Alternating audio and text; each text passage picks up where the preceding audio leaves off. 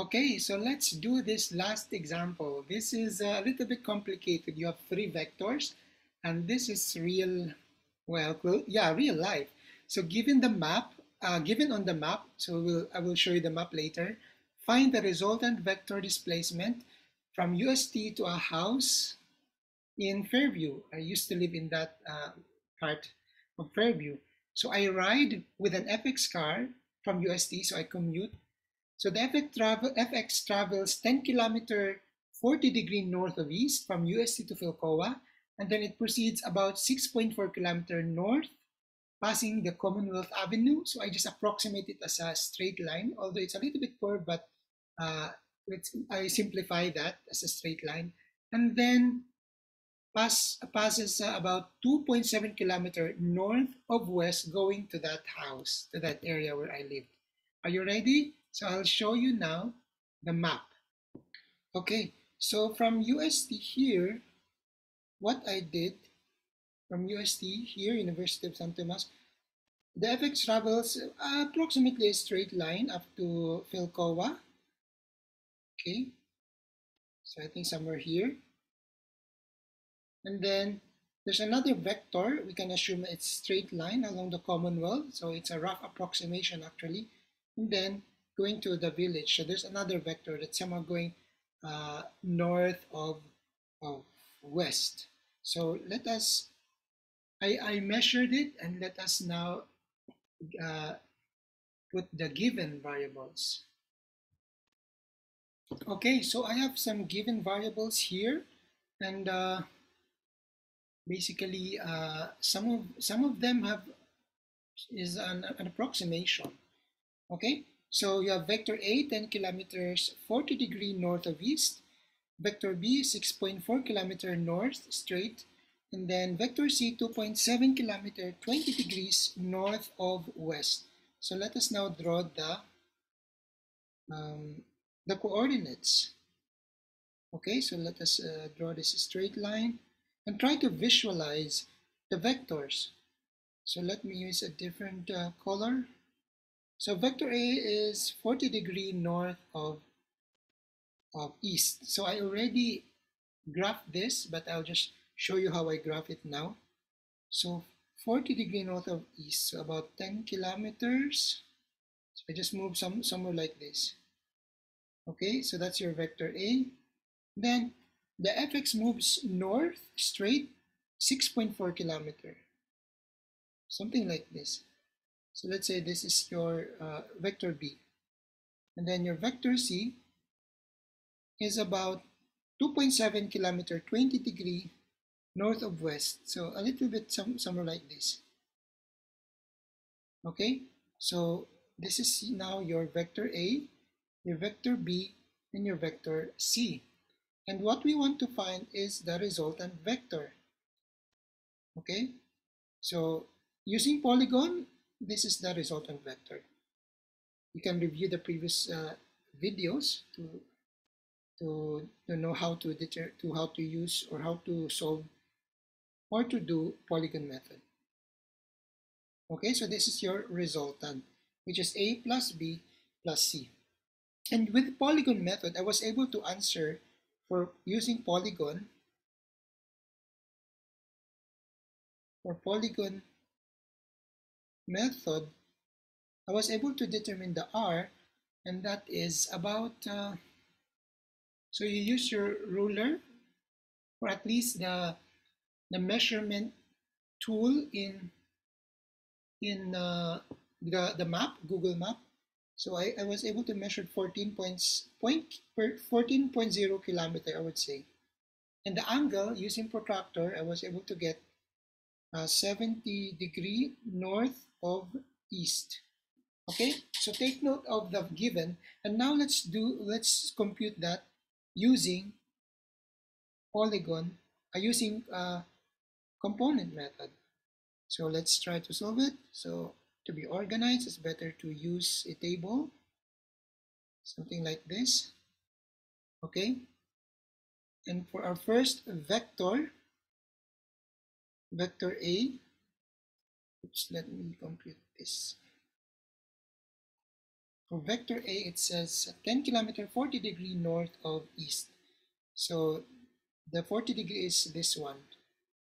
Okay, so that's AX equals A cosine theta, which is, what is it, 40? No, 10, and then the angle is 40. So that's 10 kilometer cosine of 40 degrees. And I think you should get an answer of about 7.66. Okay, and then for the y component, AY, that's equal to A sine theta. That's 10 sine of 40. Now, using your calculator, you should be able to get an answer of about 6.43. Okay, how about vector B? You can pause the video and try to compute or solve it on your own. And see later if you get the same answer. So I'm not following significant figures here. So you can check other videos about that. But for now, just to make it simple and faster, I'll just stick to whatever is the decimal that I need to follow. Okay. So B cosine theta. Now for B, that's 6.4 kilometer north. And if it's north, the angle is basically 90 degrees. So, okay, wait, what is it? 6.4. 6.4 cosine 90, which is, as you know, cosine of 90 is 0.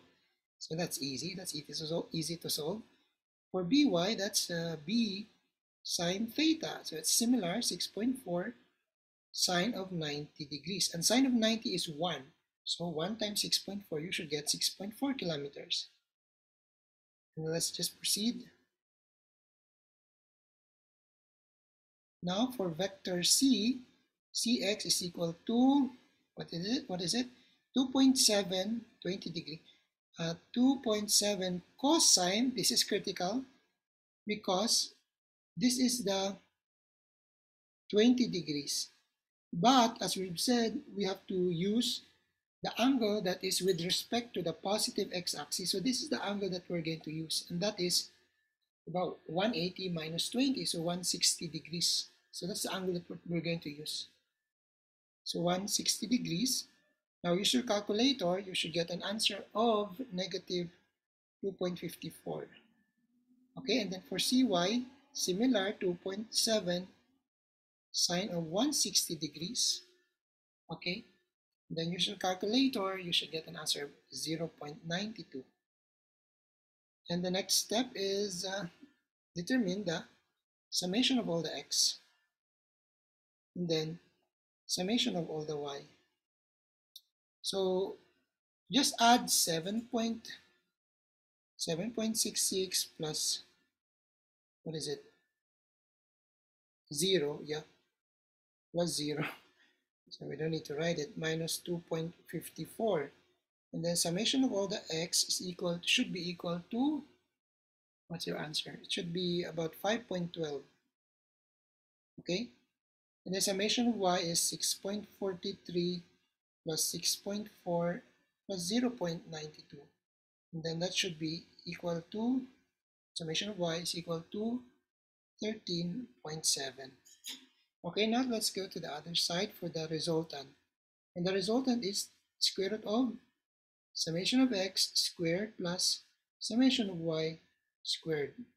Okay, substitute the value, that's equal to 5.12 squared plus 13.7 squared, and the r should be what? Here I was able to get 14.6 kilometer. And for the angle, that's equal to inverse tangent of summation of y over summation of x. Inverse tangent, well, substitute the value, no?